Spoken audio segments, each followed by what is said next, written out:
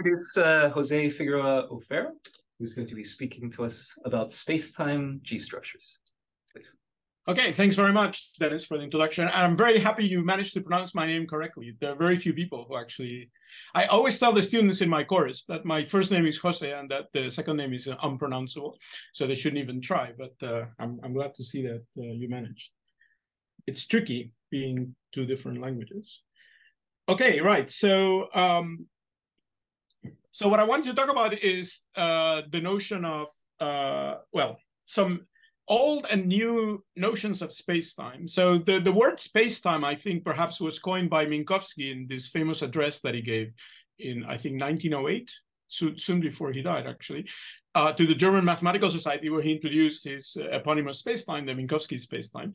But of course, that was not the earliest notion of a space-time, even though the word hadn't been used yet. So I'll start kind of historically by perhaps mentioning the first kind of serious notion of space-time, which is the one, the Galilei space-time in perhaps a version due to Weil.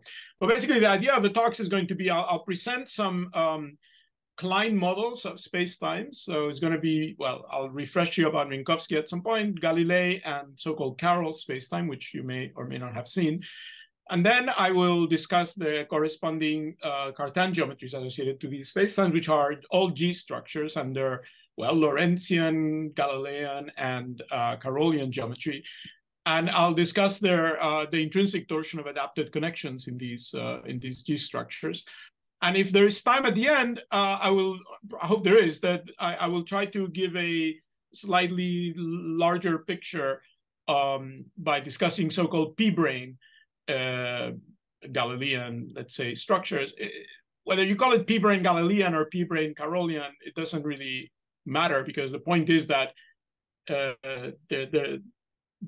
you start talking about p-branes, they, in some sense, you can talk about the two at the same time. There's a certain duality. It's like a p-brane Galilean is the same thing as a d minus 2 minus p-brane Carrollian or something. I mean, we'll see that at some point, hopefully. But anyway, so without any further ado, let me just talk about Galilei spacetime, just to put things in historical perspective. So according to the Weil formulation of Galilei spacetime, all the three spacetimes that I'm going to mention at the beginning, the Klein models, they're all going to be, you can talk about them in arbitrary dimensions. I'm going to be a little bit conservative and for the sake of exposition, just talk about the four-dimensional ones. But essentially, they're all affine four-dimensional space together with some additional structure. So the question is, what is the additional structure? Okay, so let's start with, let's see if I can write here. So Galilean. Jose. Yeah. It's okay. Yeah. So it's rather small. Yes. You want me to write bigger? Yeah. Okay. Is this better? That's great. Yep. Okay. So Galilei spacetime. All right. So. Okay. So what is it? Well, again, this is only the four-dimensional one, but you could of course do this in arbitrary dimensions. So it's going to be four-dimensional affine space together with two pieces of data, something called the clock and something called the ruler, which I'm going to call it like that. So let me just say, so this is called the clock, and I'll tell you what they are in a moment, and this is called the ruler. Okay, so what is the clock? The clock is a, if you want, you can think of it as a one form on this affine space. So, so the clock is going to be a linear map. So this affine space, of course, is a torsor over the R4, the group of translations, and tau is going to be a linear map. And let me introduce some notation. So, for example, if A and B are points in affine space, in the context of spacetimes, these points are called spacetime events. So let's say spacetime events. Just the name. Then there is a unique vector in R4 that translates A to B. So let's call this V. Let's call it B minus A, right? So B minus A has it's just a shorthand notation for the unique vector such that A plus V is equal to B. And then what this clock one form does is it tells you the time interval between these two space-time events. So tau b minus a, this is to be interpreted as the time interval between the space-time events A and B. And if the time interval is 0, we say that these space-time events are simultaneous. So the kernel of tau, right? These are so if b minus a is in the kernel of tau, is the same thing as saying that A and B are simultaneous.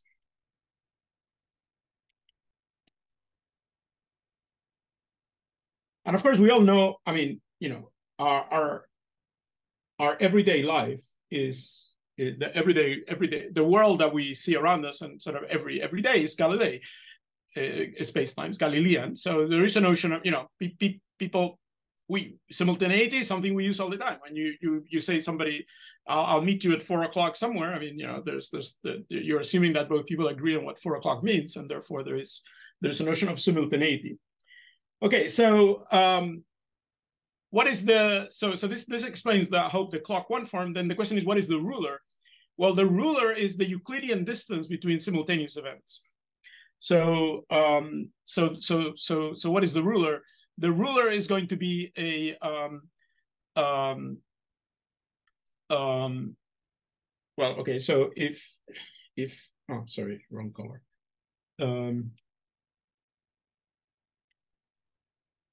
If A, B are simultaneous,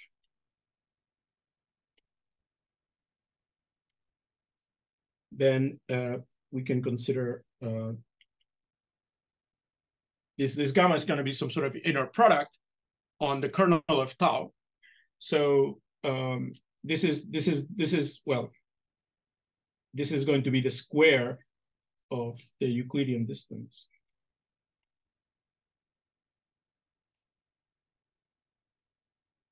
Between A and B. But it only makes sense to talk about the Euclidean distance between two events which are simultaneous. Okay, so there's a picture associated to this. So you have some sort of a cartoon. So here is A4, and then you have the affine line, which is sort of like the timeline.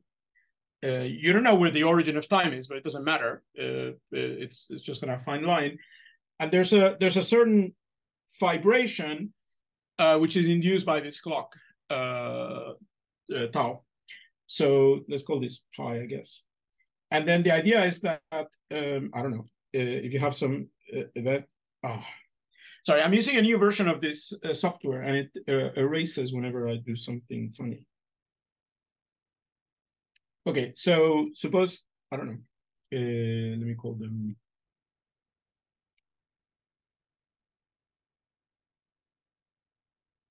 Let me call this. You see, it does something really strange. Anyway, look. It does something really weird. Sorry. Okay, let's try again. So A and B are 2 points. Then there's going to be a unique vector here, which is B minus A. And then the when you project down, so this would be pi of A, and this would be pi of B, and then the vector here, this is going to be tau of B minus A. Right, that's kind of the picture. And then what happens is that you get that this vibration, it allows you to foliate the space-time into hypersurfaces of simultaneity. So this is, for example, if you have some point down here in the timeline, you can look at its pre-image under the projection. So I'm going to draw it a bit kind of a thick. So this would be A3. I don't know. Let me not call it anything. I mean, this green thing here, it's supposed to be okay. So if you have some event C, these are all the events simultaneous with C.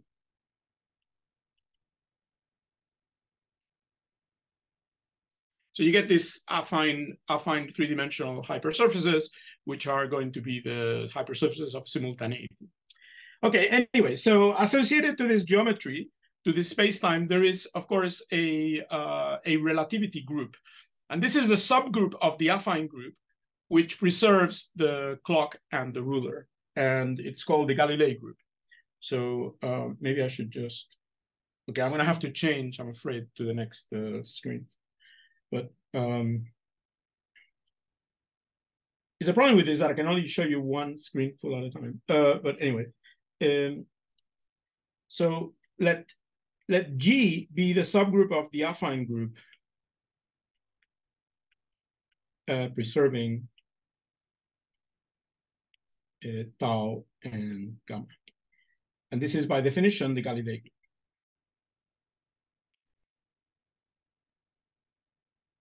Okay, so we can make this very, very concrete, if you wish, by perhaps introducing some model for this affine four-dimensional space. For example, we can take A4 and view it as an affine hyperplane in R5, right? So we can do the standard thing of viewing A4 as sitting inside R5 as those points whose fifth coordinate, let's say, it's equal to 1. So typical point here would be something like, well, let me introduce. How do I want to call this? I guess I want to call it X like this, then T, and then 1. That's going to be my typical notation for this model of A4. So X hat, it's a 3-vector. T is kind of a real number. It's supposed to be time and space. No?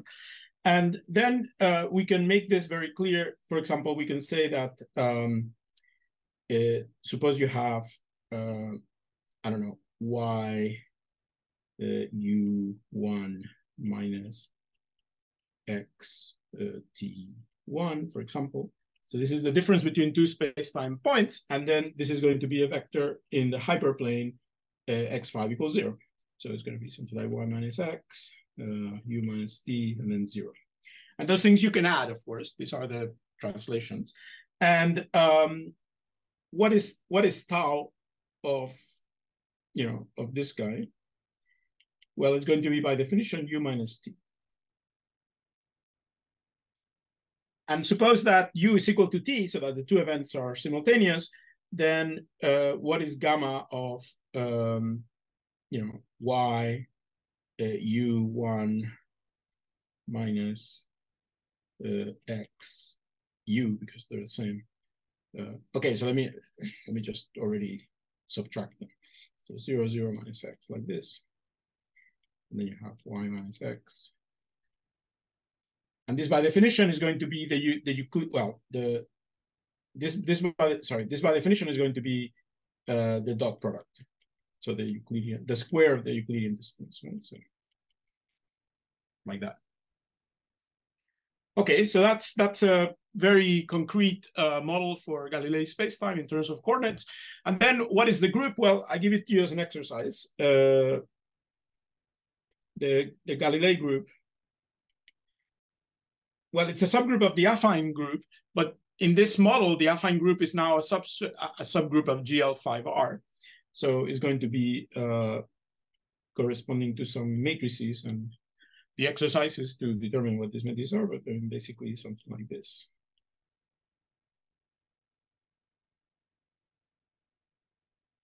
So R is in O3, and A and B are in R3, and S is in R. So that's the Galilei group as a subgroup of GL5R.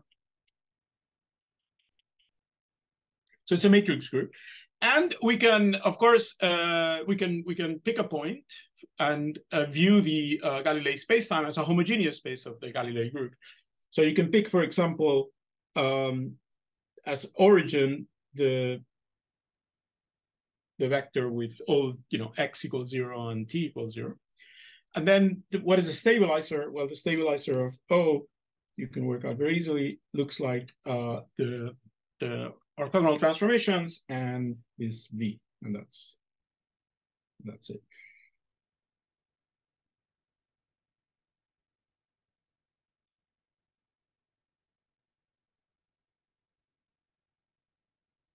Sometimes people call this the homogeneous Galilei group, but let's not go there. But I'm just saying that you may want to.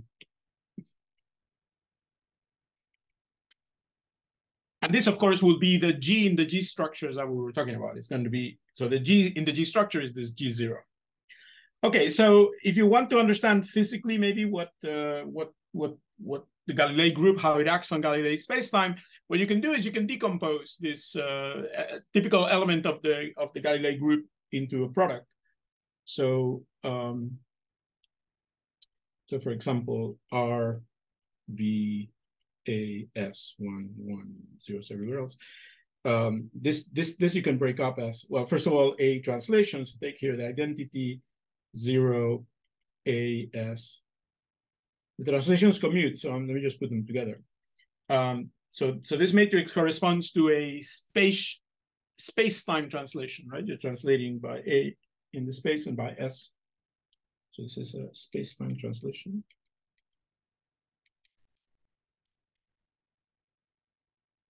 Then you can now boost. So this would be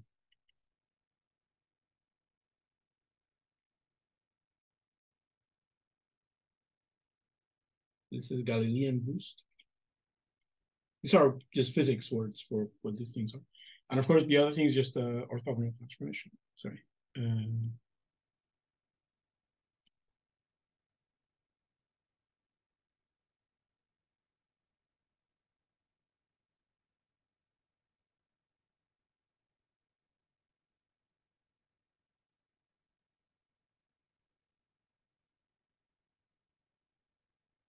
And then you can ask, what does this do on a acting on, x, t, and 1?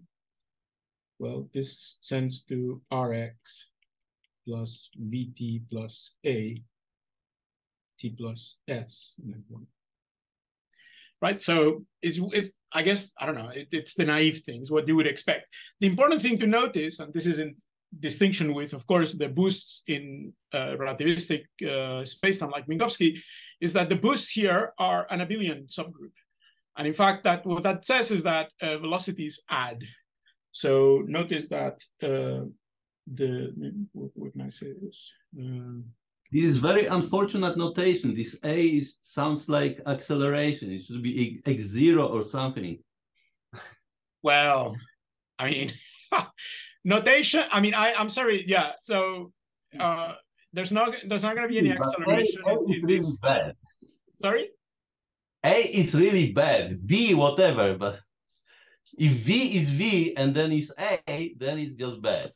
Okay. So I don't know. I mean, change to whatever notation you want. I mean, I'm not going to be discussing acceleration in this thing. So in fact, the physics is going to be kind of minimized.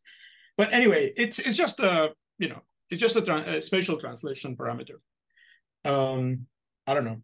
I honestly, I'm completely agnostic about notation. So, but the only thing that I want to point out is that the boosts are an abelian subgroup, and hence they add, right? So, so let me just put it here. So boosts define an abelian subgroup.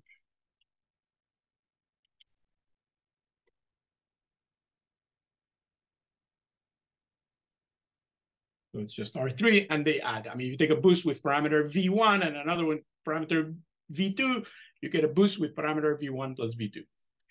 And of course, famously, that's not what happens in real life. Maxwell's equations say that the speed of light is constant in any two inertial frames. So so this is why Minkowski introduced his spacetime.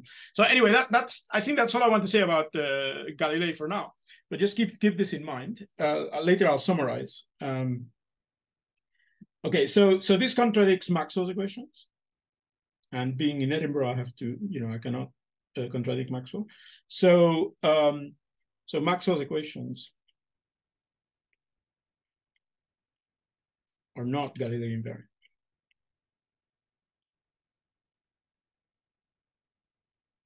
They're invariant under translations and under orthogonal transformations in space, but they are not invariant under the Galilei boosts. So, so therefore, Minkowski felt compelled to introduce a different notion of spacetime. So this is Minkowski spacetime.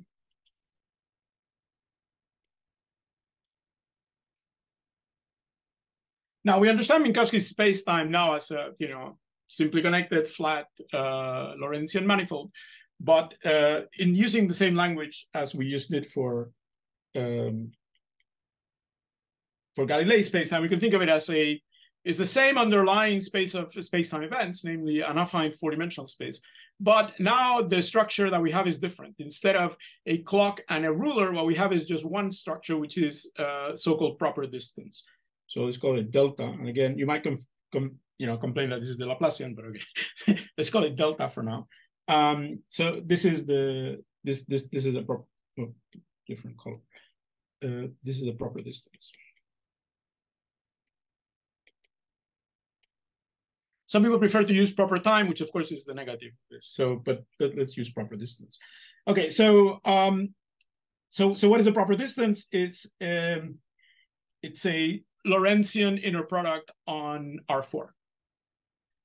Right. So this is a Lorentzian.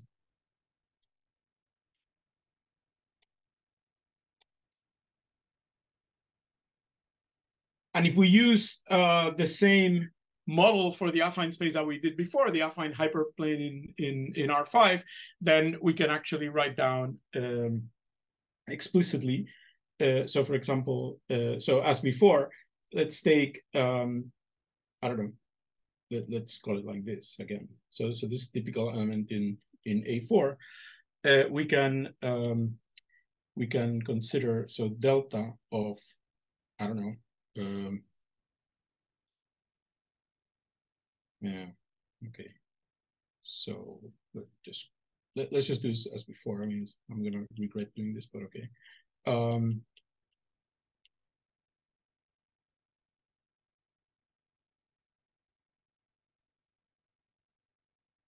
Now we can introduce a parameter, the speed of light. So this is going to be minus c squared u minus d squared plus the Euclidean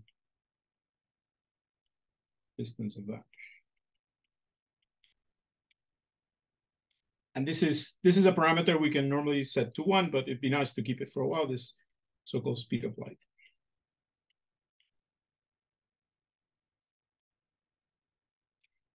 So what happens? Well, now we don't have a clock, so we have no notion of simultaneity. That's something that we can forget about. What we have is now a notion of causality. So around every centered at every point at every space-time event in Minkowski space, there is a light cone. So let me just draw the picture, but you've seen it before, I'm sure. So here's some point, let's call it A, and then what we have is a let's go to a light cone centered at A. Okay.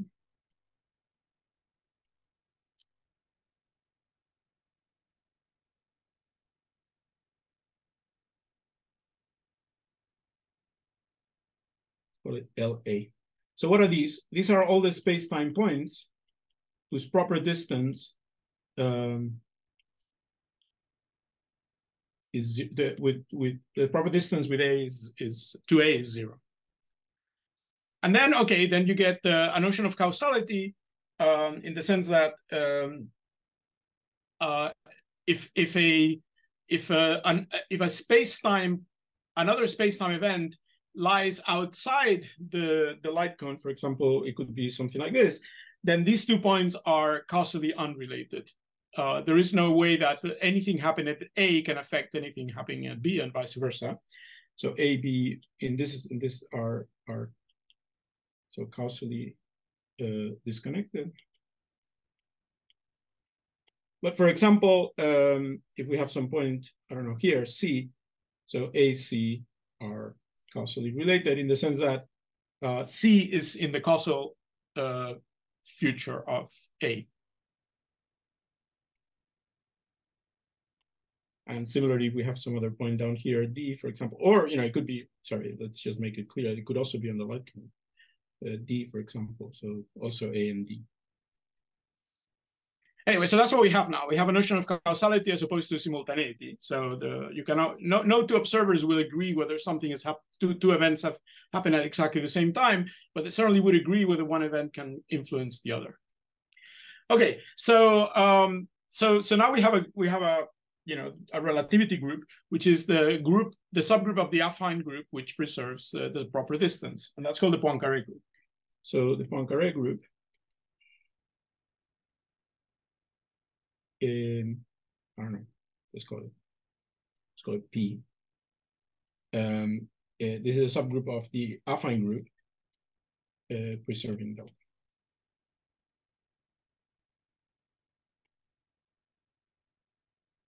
And we can I guess we could write it explicitly. I mean, well, it's just going to be as a subgroup of GL5R. It's going to look something like, okay, and now you're going to complain that I'm using A again, but anyway, that's my standard notation for. So it's going to be something like this, where L transpose delta, think of it as a bilinear form, as the inner product on R4, and then this should be delta, and A is in R4.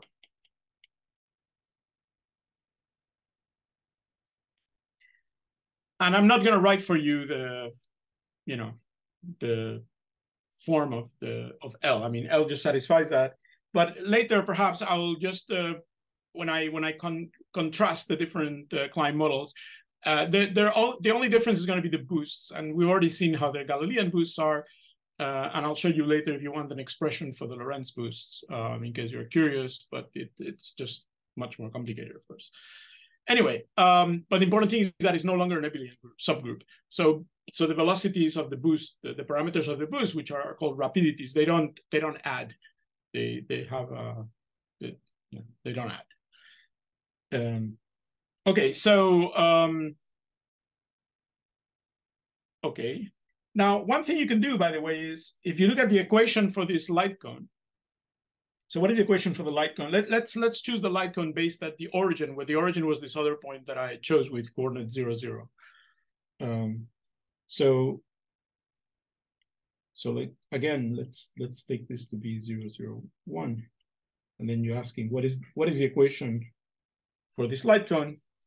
Okay, so these are all the points such that minus. Okay, so c squared. Okay, so these are all the points of the form xt1 such that c squared t squared is equal to x dot x. And then one thing you can do with this is you can rewrite this. C is a non-zero number. It's a speed of light. So you can rewrite this as t squared is equal to 1 over c squared x dot x. And then you can formally take the limit c goes to infinity. And if you take the limit c goes to infinity, one thing that happens is that all of a sudden the light cone becomes just the t equals 0 plane. So the light cone basically flattens out. But another thing that happens is that the group, the Poincaré group, in this language, it contracts to the Galilei group. Or say the Poincaré algebra contracts to the Galilei algebra. So this is called the non-relativistic limit.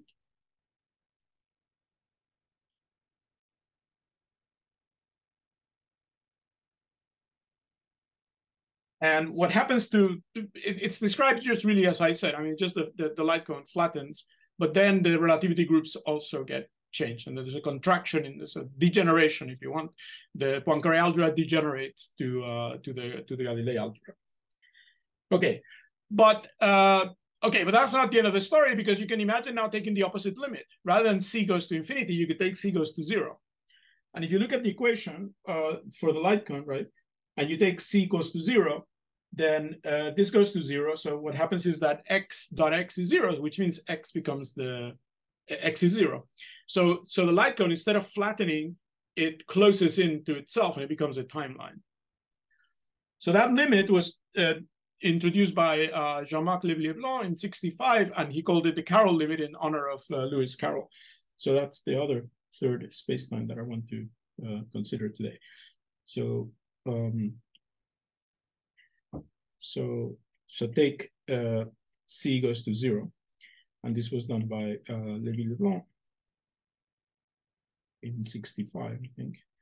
And this is called, well, it has many names. You can call it the ultra-relativistic limit. So people call it the ultra-local limit or the Carroll limit. I don't know, many things. But anyway, when you do this, you get Carroll spacetime. Carroll spacetime.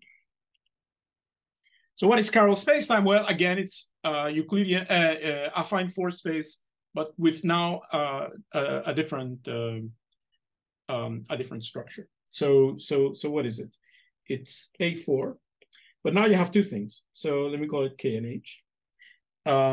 K is a non-zero vector.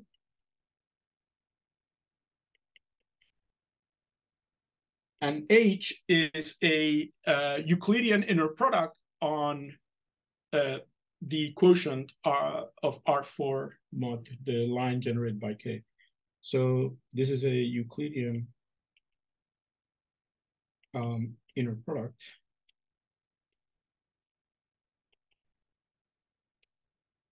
on R4 mod R. Okay. Okay, so we can again use the standard model for Euclidean four space as the affine hyperplane in R5. And then you can write down the,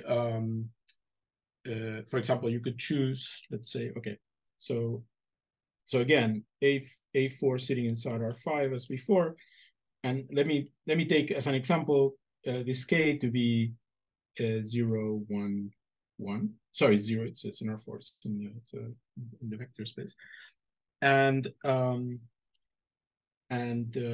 you know. And H basically is going to be the I mean, when you quotient by kappa, basically you just look at the first three components of the vector and you take the standard dot product. Okay, so I don't want to necessarily say too much about this, but let's just look at the group, right? So now C, let's say, this is going to be the Carroll group, which is going to be the subgroup of the affine group preserving a kappa on H, and this is called the Carroll group. So what does it look like in terms of matrices? Well, it looks very similar to to Galilei in some sense, but not quite. So it has orthogonal transformations, then transpose of V, then 0, 1, and then I'm sorry, A again. Transpose and S.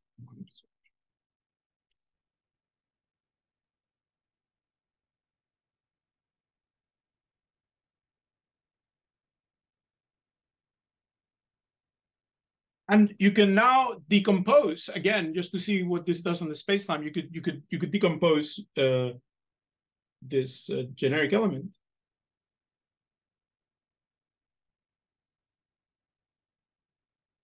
Sorry. Into, again, a translation. So we can take identity 0, A, S, 1, 1, and zeros everywhere else. And then, okay, it's convenient to first now do a rotation. So we do our orthogonal transformation. So let's take that one. And now we do a boost. So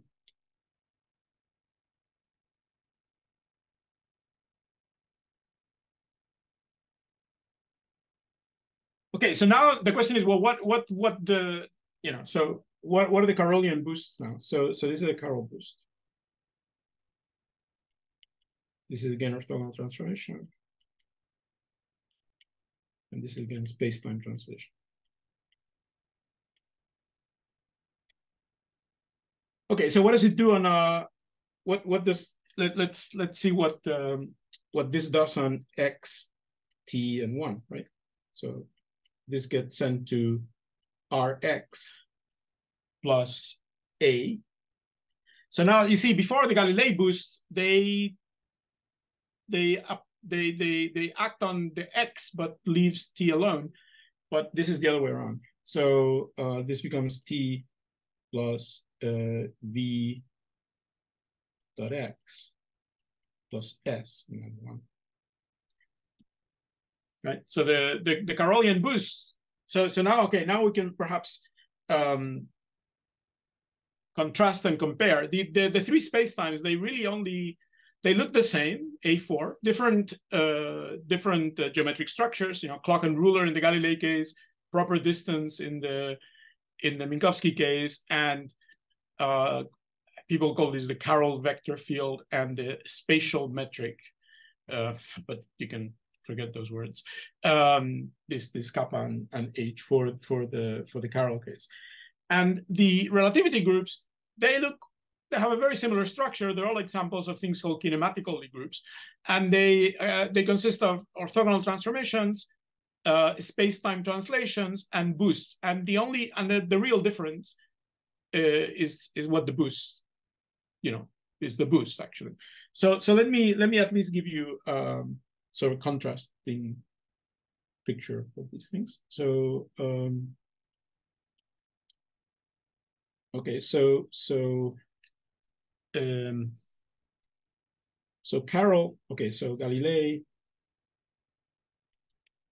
Carroll, and Minkowski spacetimes, they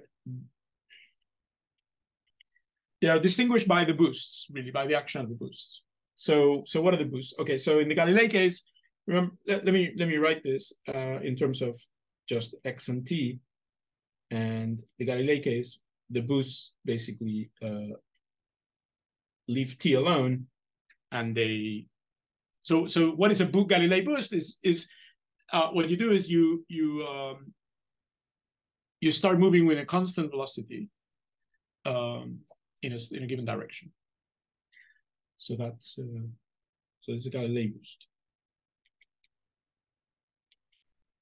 The Carroll boost is something completely weird.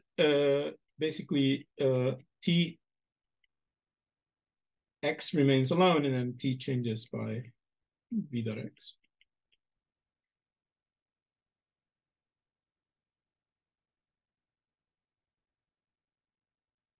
And the Minkowski boost, the Lorentzian boost is much more complicated. I'll copy the formula. There's a good exercise to find out what these things look like. So the first thing to do is you want to boost by a vector v. So what you do is you decompose that vector v into a component along x and a component perpendicular to x. So, or the other way around. You decompose x into component along the boost and perpendicular to the boost. So let me define.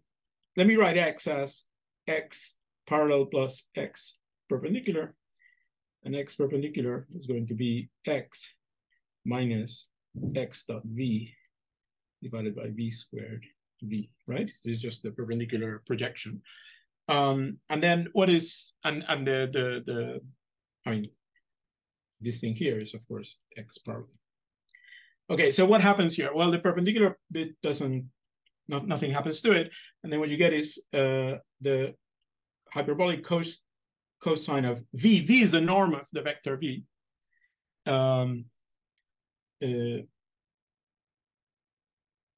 Times x perp plus t, just copying from the calculation that I did. It's a good exercise. And then the other one, you get t cosh v plus sine v over v x dot v. So you see, it's much more complicated. So these are the Lorentz boosts.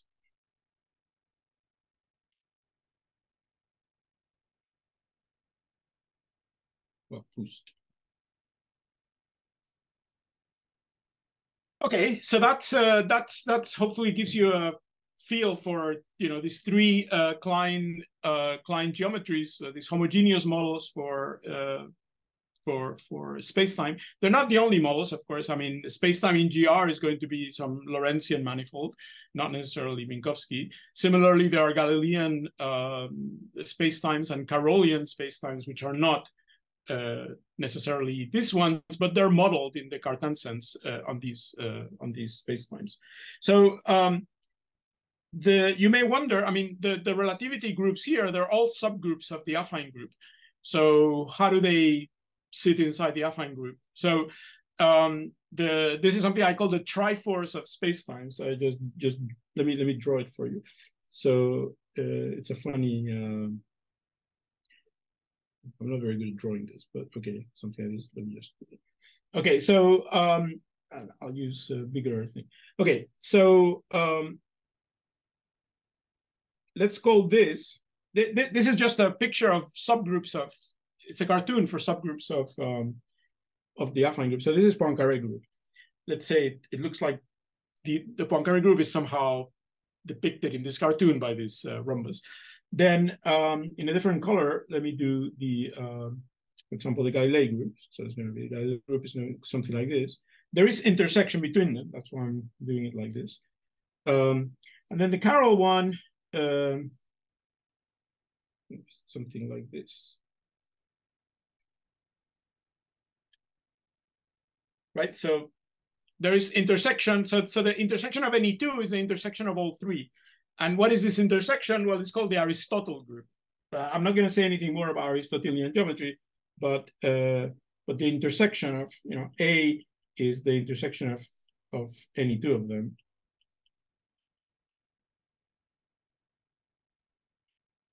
And is the intersection of all three. And this is called the Aristotle group. And what it is, well, you get rid of the boosts. In Aristotle's spacetime, space and time, it shouldn't really be called a spacetime because space and time don't talk to each other. There are no boosts. So it's just orthogonal transformations of space and then translations in space and translations in time. So it's called the Aristotle group.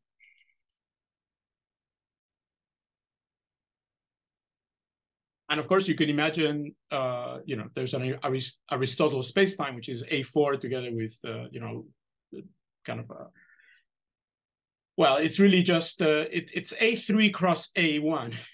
And an A3, what you have is a Euclidean inner product. That's all.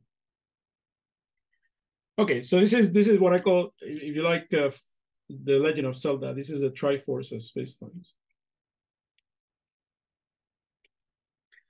But I want to ignore Aristotle in these lectures and basically consider the other three. Okay, so any questions before I change tack?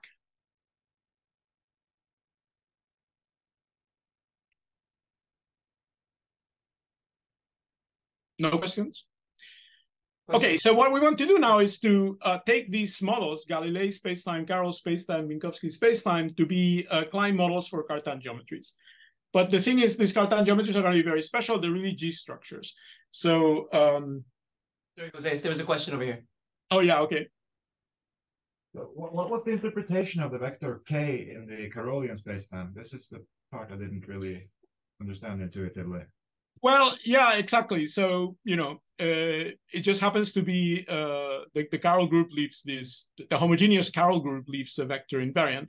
But okay, so you can let's think of it, when we start discussing Carrollian geometry, so more general spaces with this G structure, you can ask, what is this vector? So okay, so this is going to give rise to a privileged vector field on your Carrollian manifold. And one way to understand Carrollian manifolds is to think of them as the null hypersurfaces in Lorentzian manifolds. So you give you a Lorentzian manifold, let's say in this case would be of dimension 5, and you consider some null hypersurface. And a general class of these things could be done by considering, for example, null congruences of, you have some null vector, null vector field in this Lorentzian spacetime, and you look at the geodesic congruence that this vector would generate.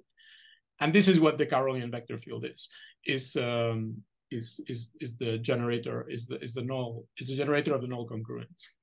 and the spatial metric, what it is the induced. So okay, you're looking at a null hypersurface, so the metric restricts to something degenerate there.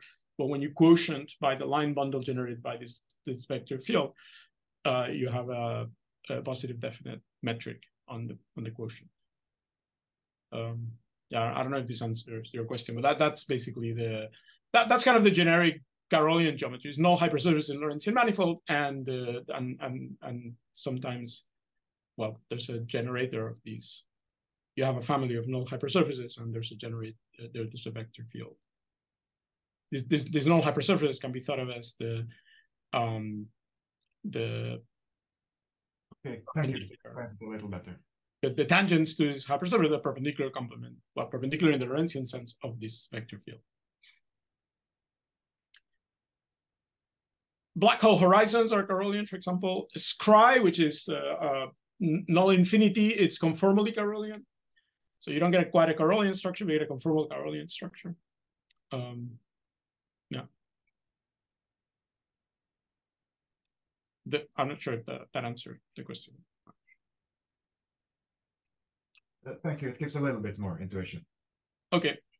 We might see some examples, although I guess yeah. Well, I'm happy to in another lecture if you want to give me to give you some more examples of these spacetimes.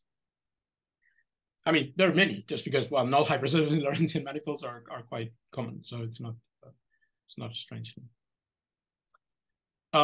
Okay, right. So let me then start, I guess, saying a few things about where we want to go from here. Okay, so these are the now. I should have given a name to the previous section. It was called I don't know, space, Klein models for spacetime. So now we want to talk about G-structures, and I'm just going to basically say a few words just to introduce notation. So and then we're going to look at the G-structures associated to these models of spacetimes that I just mentioned. Okay, so G-structure. So what do we have? Okay, so suppose you have some manifold M, and then, as you know, there's the frame bundle. And this is a principal right GLNR bundle.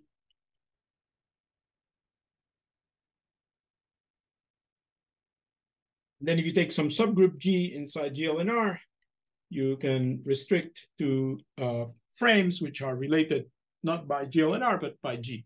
So you can so P so G structure is a principal G subbundle.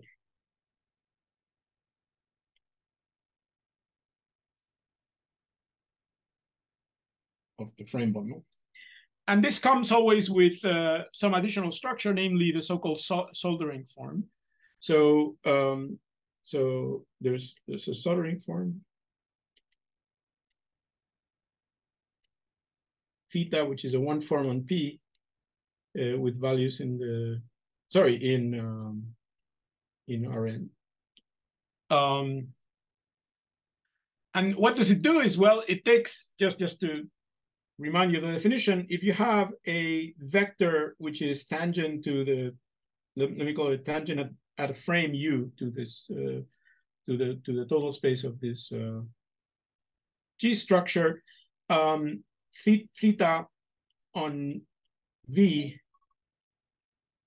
Okay, sorry. Theta on V is going to be what? Well, is the coordinate vector field, is the coordinate vector, sorry, the coordinate vector of the projection of V down to the manifold. So it's going to be the coordinate vector of, I guess I didn't write, okay, I'll tell you what pi is in a moment, relative to the frame U.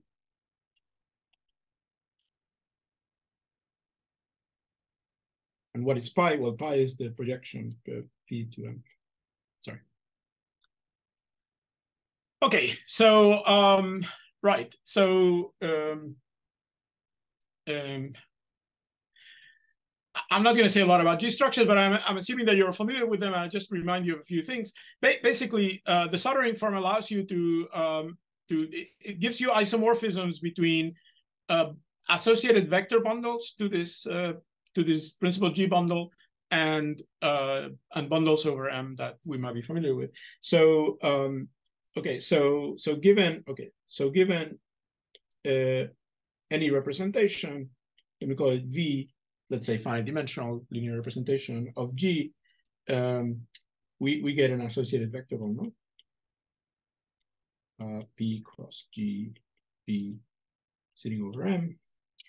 And in particular, we could take V to be Rn because G is sitting inside GL and R, so it has a natural representation in Rn, right? So e.g. take V to be Rn, and then this associated bundle, this is called the fake tangent bundle.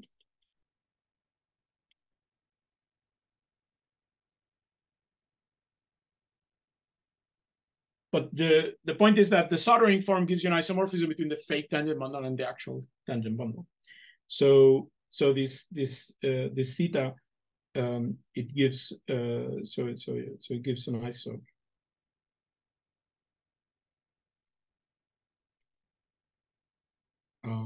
From the fake tangent bundle. Well, back maybe the other way around. From the tangent bundle. To the fake tangent bundle. Sorry, not V, but Rn. Okay, good. More generally, you can take you can consider not Rn, but say tensors over Rn. So more generally, you can consider, for example, a representation where V is, let me call them Rs tensors on Rn. So what do I mean by that?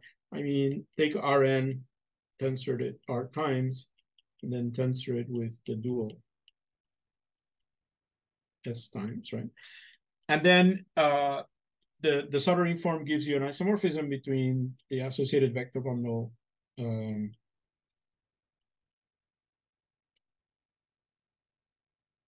an isomorphism going the other way between the bundle of RS tensors, so over manifold, right? Because this is induced by the soldering form. Okay, so essentially what you get is you get a kind of a dictionary between representation theory of the structure group and bundles on over the manifold with a G structure. So what happens? Well, representations go to vector bundles, sub-representations go to sub-bundles, and G equivariant maps between representations go into bundle maps.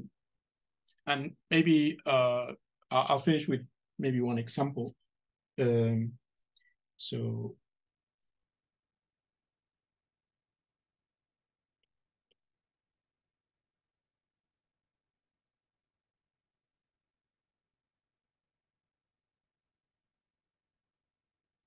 okay, so the standard example is, you know, take well, let me say that something first. Many times the way you select these subgroups of GL and R is essentially by saying this is a subgroup that preserves some, you know, some tensors or some you know, that had, so for example, we saw before that the relativity groups in these spacetimes, there are subgroups of the affine groups which preserve some structure, and this structure are all given in terms of tensors, like a vector or maybe a one form, or, you know, rank 2 tensor of some description. So so this is, you know, at least in my experience, that's typically the way I select the G structures to study, is the ones that G is the subgroup of GL and R that preserves some objects in some tensor, in some representations of GL and R. So typical example that we all know is Riemannian geometry, right? So you take G to be, and of course you could do pseudo Riemannian as well. You took G to be ON inside GL and R.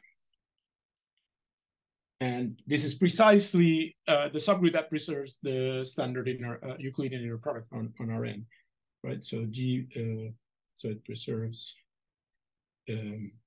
standard Euclidean inner product, the dot product, I guess, Euclidean.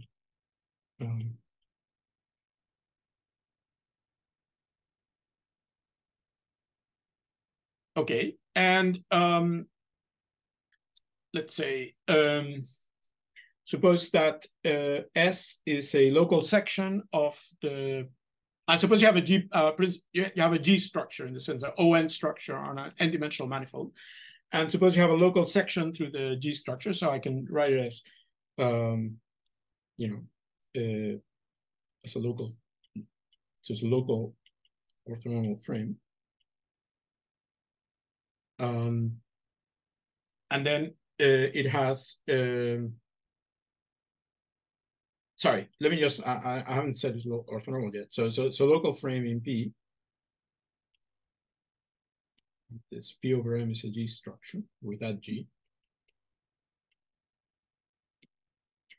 And then we can look at the pullback by this. There's a local section of P, and remember on P we have the soldering form, which is one form with values in Rn, so I can pull it back by this local section, and what I get is an n tuple of one forms, and this, of course, this is the canonically dual coframe.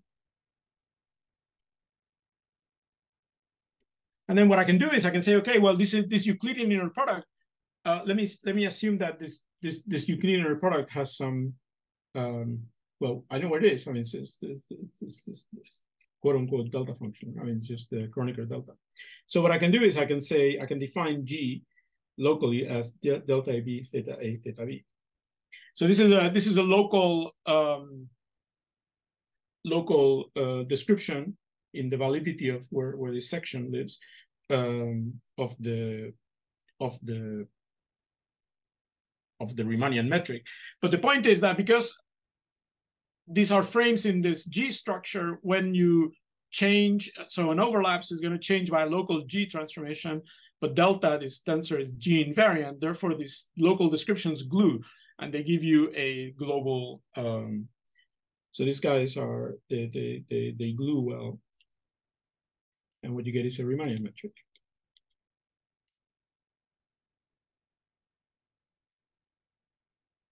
So the idea is that G structures carry, well, G structures where G is defined as the subgroup of GL and R, which leaves some objects invariant. These objects are going to give rise to characteristic tensor fields of any manifold with such a G structure. So in general, so G invariant, let me just put it this way, G invariant tensors in, tensors of whatever, they give rise to characteristic tensor fields.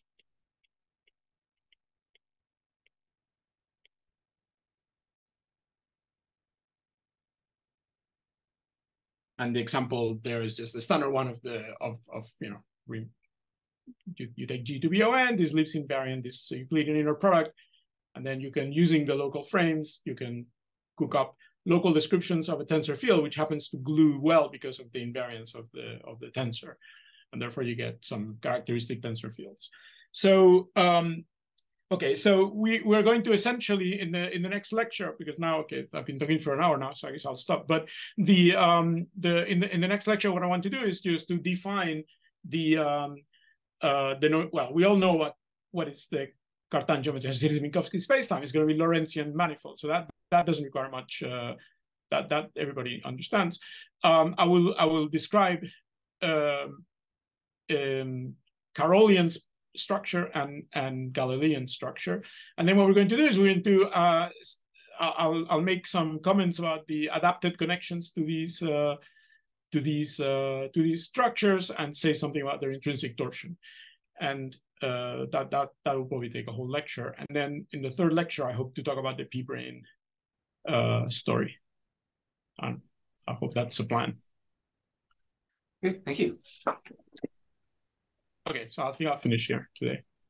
Are there any questions for Jose? If nobody else did anything. Go ahead. Okay, so I'm afraid this is going to be a question about an offhand remark that you made at the very beginning of your lecture.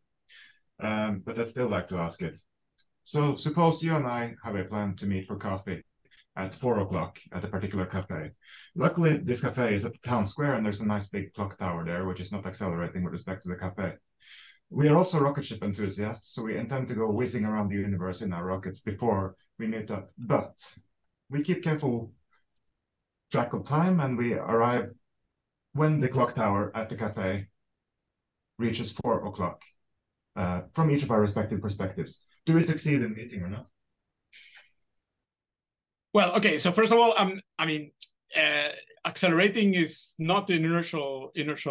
I mean, we're not in inertial frames, right? We are not. I mean, the clock is not invariant under non-inertial transformations. I mean, I would have to think whether, but there's no reason a priori why we should. I mean, if our clocks are not inertial, if we're not in inertial frames. Oh, Jose, we are going by the clock at the cafe. You don't see them. If you travel, you don't see them, right? Because you're a different point of space-time. Well, I mean, if we arrive, however we travel, accelerated or not, if we arrive if we arrive at the square and the clock is the, you arrive and I arrive and we see the same time in the clock, of course we're there at the same time. So we meet. Yeah. Right. Then I don't think absolute simultaneity is necessary for meeting for coffee at a given cafe. Well, I mean, the point is, okay, okay. I mean, it was, don't take the statement so seriously. I mean, it was more like, I mean, it is the case, however, that I think you agree that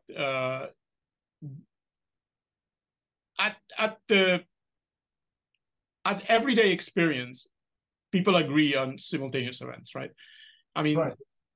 That's what I was trying to say. I mean, I talked about the meeting of the cafe just kind of as a side remark.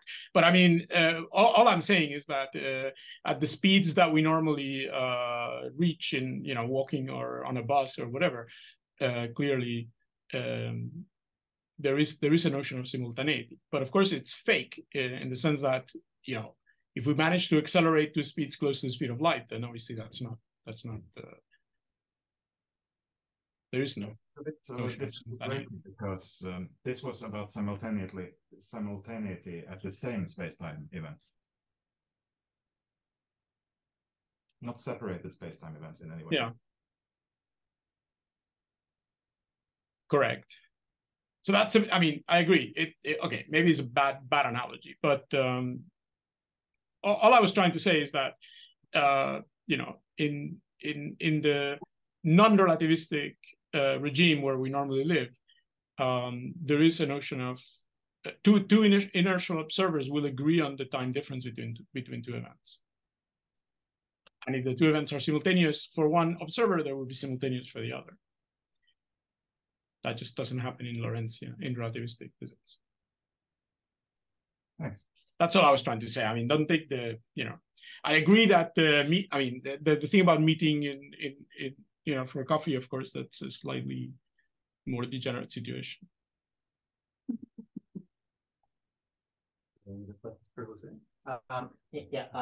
I'd like to go back to this question which actually Henrik asked about this vector field.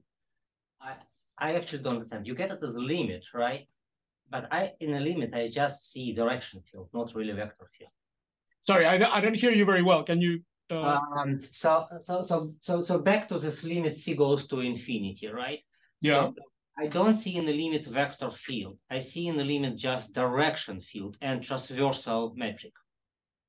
You mean c goes to 0? Or c goes to which? Yeah. Yes. No, wait. Yeah. C goes to 0, yes. Okay. Well,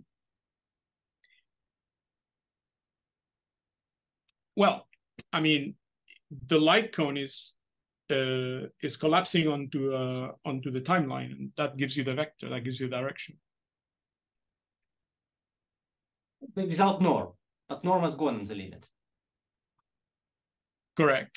So you're saying that you don't get a vector field, you actually get a line.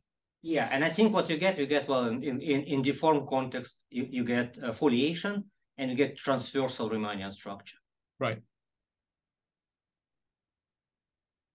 By transversal, yeah, I mean, you quotient by that line. Yes, that's correct. So is the question is whether I guess is it the case that in these so the Carroll group, you could say let's look at the group not that preserves the vector but that preserves the line.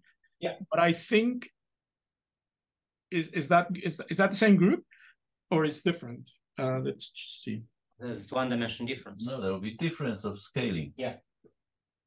But it's a bigger group, so it's not a contract. I mean, at the Lie algebra level, let's say the algebra that you're talking about is not a contraction of Poincaré. No, it's contraction of conformal. Correct. Right. That's not the Carroll group. I mean, yeah. Okay. I mean, so you're asking why? Yeah. Okay. I agree. The subgroup of affine group which preserves the line, it's one dimension. I mean, it's not. By the way, it's not dilatations in general, because you're only allowed to dilate time in some sense. The spatial orthogonal transformations, this really preserve the norm. So you cannot, you're not relaxing that. I mean, here when this foliation is one dimensional, that's not really big difference. But generalization, when this foliation is a higher dimensional, then of course it really doesn't matter whether you fix any coordination of it or it's just foliation. When we discuss p-brane stuff, it's going to be a little bit like that. So now you won't have. So the idea is that these G structures that I'll be talking about, this is what we would call particle G structures. So the idea is that it's the word lines of particles and whatever. But if you're talking about p-brane, so these are extended objects. And now what happens is that the p-brane will, as it moves in a given space-time, will define world volume, and you will have there's a notion of a kind of a local speed of light. So it's going to be a speed of light on the world volume, which might be different from the speed of light in the bulk. So it could be that it could be that this p-brane is moving in a Lorentzian manifold. So, or in Minkowski space, let's say we have a notion of global speed of light. But then what you're going to be doing is you're going to allow yourself to kind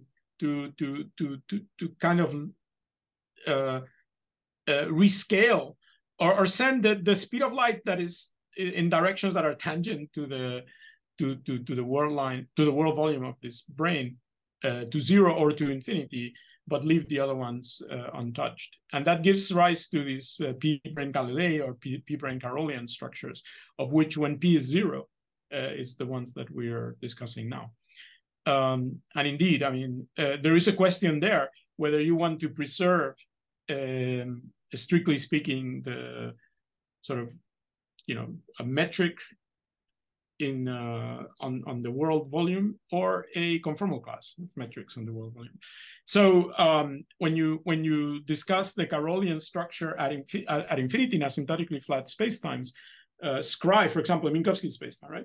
So you take Scry, which is the endpoint of null future pointing null geodesic Scry plus. Scry plus has a conformal Carrollian structure. So the metric you have no control over the scale. So yeah.